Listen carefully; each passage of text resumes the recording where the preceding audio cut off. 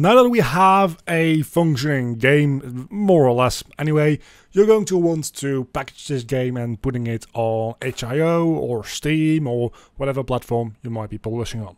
Let's go over some of the things you want to do before looking into that. First and foremost, we're going to come up here into our project settings, and there we're going to look for the default map. We have the default map on Editor Startup. That is the default map that will open up when you start up your project.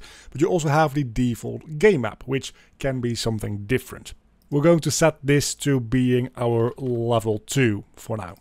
And we might as well set level 2 to be the Editor Startup map as well. You could also make a specific loading screen map, by the way. And if you put that in this transition map, whenever you load into a new level, it will load you into this map while it's loading the other level, which can be quite nice. We're not going to do that for now, but do know that that exists. Then, if you have multiple different levels, like a lot of levels, a full game, and you build your game, which we'll get to in a moment, you might notice something odd. And that is when you try to load a couple of those levels, it's not going to work. Because for some reason, and this is really annoying, Unreal doesn't always build all of your levels right into your build. It's kind of weird. So we have a separate setting for that as well.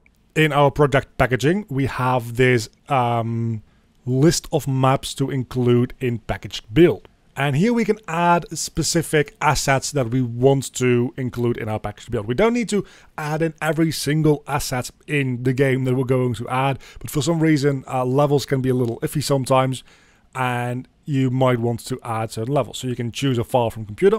It will open up your content folder from this project, and you can add in whatever assets you want.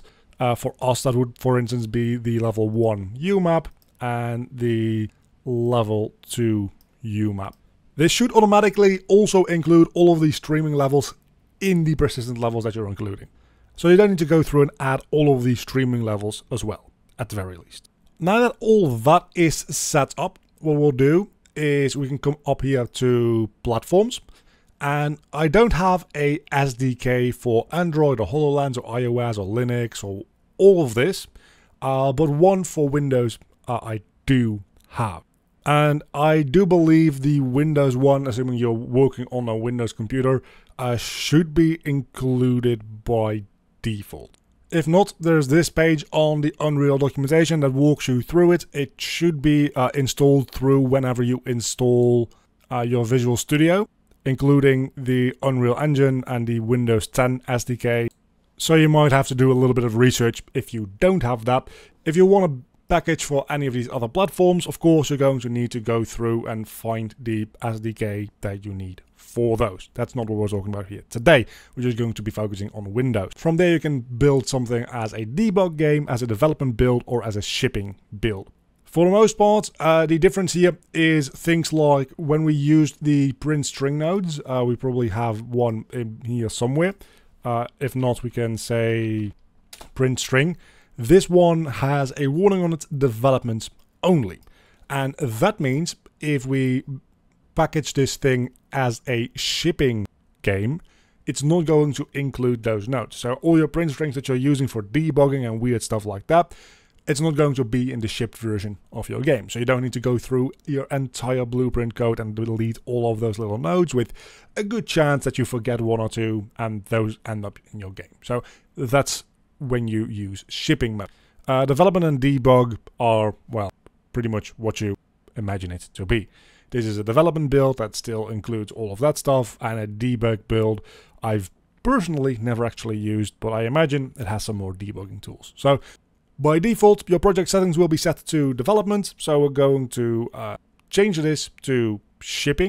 You can also change this somewhere in your project settings if you always want to build a shipping build, but by and large, you're going to build your development build 99% of the time, and then you're going to build your shipping build once. And then whenever you need to patch an update into your game or whatever on Steam or Itch or whatever, then you do a shipping build again. But it's so rare that you do a shipping build, comparatively speaking, that there's no real reason to take your project settings off of development to begin with. And then we're going to go up here to our build settings, and we want to change our lighting quality from preview to production, because we're making a production quality game now. And then we're going to, just to get everything properly build, like our lighting, if we have any baked lighting. In Lumen you probably don't, so that'll be fine, but things like navigation meshes, some other stuff, we're going to click this build all levels button, and that might take a little while to complete. You can just come back up here. You can cook the content, which is just preparing everything to put them into place so that they can be packaged. If your content isn't cooked yet, you will automatically do that when you package your project. So then you just simply package project. You choose a place to package it in. So there we can go make a folder called builds or something in our project folder. We select a folder, and you can see this output log starts generating a bunch of output stuff while it is building our game and making it into an executable that we can then again upload to whatever platform that we're working with. The first time packaging your game might take a little while. Then after that, anytime you package the game again, specifically if it is to the same file location as well, it will be much faster because it's only recooking all of the new changes. And if you have a fast CPU, like in my case, it also goes pretty quickly, and it's a pretty small project. So now we have this folder here, which holds a Windows folder, and in that we have our executable file. And if we open that up, we will see we have the game that we made as a standalone executable, and everything will work perfectly. I did not put back the trigger boxes there, but you can see the code that we made, for instance, for the coins will work perfectly fine, and it's just the game that we have made over these past however many parts that this series has been. I think this is part 18. And with that, we are finally at the end of all this. So if you are interested in learning more, I've got a bunch of other tutorials about like individual features and making individual things, but I've also got an entire course which, as of uploading this, I think is mostly done as well, about taking the next step and going from working in purely only Blueprint to taking a step into learning about C++ coding for Unreal Engine as well. So that is, I am dead. So that is also worth taking a look at. For now, we're going to leave it there for today, and I wish you all the best of luck with whatever games you are working on making. I also don't have an exit menu, so I need to order 4 out of this. Do remember to make a quit game menu. That is very important. And a very big thank you to all of my Patreons. You can see them on screen right now. If you want to help out supporting the channel, there's a link down below in the description to the Patreon page.